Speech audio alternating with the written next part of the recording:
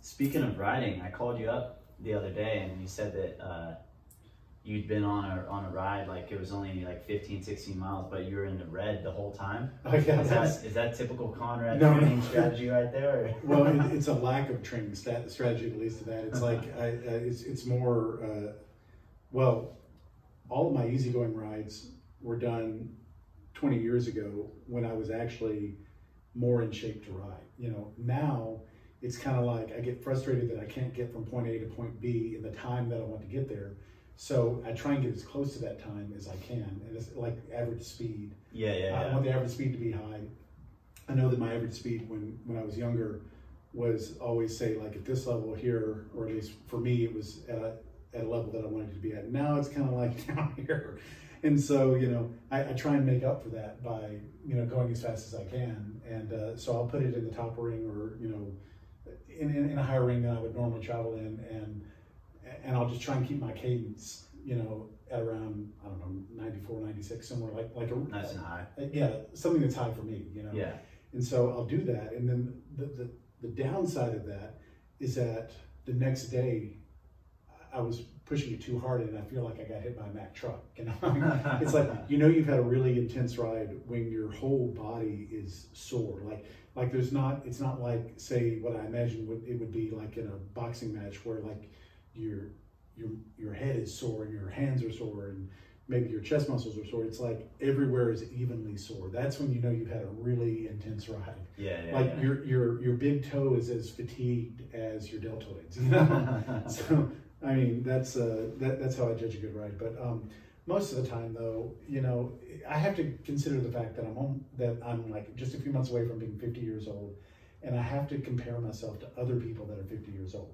Mm-hmm. And among them, as long as if I were to take an imaginary group of 50-year-old males, and if I were to say, I want to be in like the 15-20% upper part, not the 15-20% lower part, then I'm happy with that. And you know, so, but this year will be the 26th time that I've participated in the MS 150. And I wanted to ask you about that. We're Round Rock County is actually we have a Round Rock County cycling team, and what I love about it is that it is just regular folks that go at a moderate pace. No one's trying to prove anything, you know. And I think that at this stage in my life, that's where I need to be, is kind of, you know, right there, because if I'm always trying to, you know, one up myself and try and do better than I did the time before, or set a personal best or whatever, then it just kind of makes it like a dog chasing its tail. Like you're never going to get anywhere, you know. So I like to look for other things, like, you know, how long can I keep, let's say if I want to cruise at 17 miles an hour, 18 miles an hour, whatever the target is, how close to that can I get without deviating, you know, to where, in other words, how even can my ride be? Mm-hmm. And so my goal now is whatever the ride ends up being, the evenness of it is what I'm looking for. Like, is my cadence steady? Is breathing steady? Is the heart rate steady? Is there, what I don't want is like spikes like this, you know? And the pickle juice definitely helps with that quite a bit, actually. So. Yeah, you guys have nice roads up here too. Yeah, we do. Yeah, the big problem that we face up here is well, the good thing about this area is that when there are hills, they're like long rolling hills, and there's nothing that, like if you go just over off of what is it, 360. There's some hills that are like this, you know, a few. Yeah.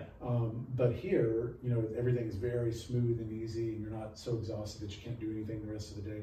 So you can go out for an early morning ride and come back and you still feel pretty good, you know, and you're not too exhausted.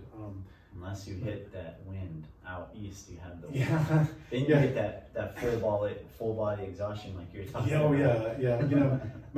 You know, funny story about, I used to live in an apartment right off of Palmer Lane before it was all developed. Okay. And every day after work, without fail, no matter what the weather was, I was out there riding, and I had 1 hour to go 20 miles. It was out and back. And almost every day, it was right around there, maybe a minute or two either above or below, but it was right where I wanted to be. Mm-hmm.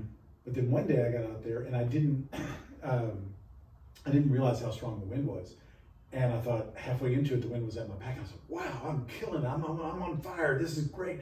And then I turned and I faced the wind and it was like, oh crap, that's what's going on. Because it's like you think when you're going, it's like, wow, I'm on fire. This is awesome. And then you hit that wind and you're just like, oh boy. And so that one ended up being like essentially a 2-hour ride instead of a 1-hour ride, because it was 10 miles coming back in just a god-awful wind with rain and hail and all this other, well, the hail wasn't at the beginning, but it was at the end. And it was just like, this is terrible. So, yeah, I don't do those kind of rides anymore. I just want to have fun now.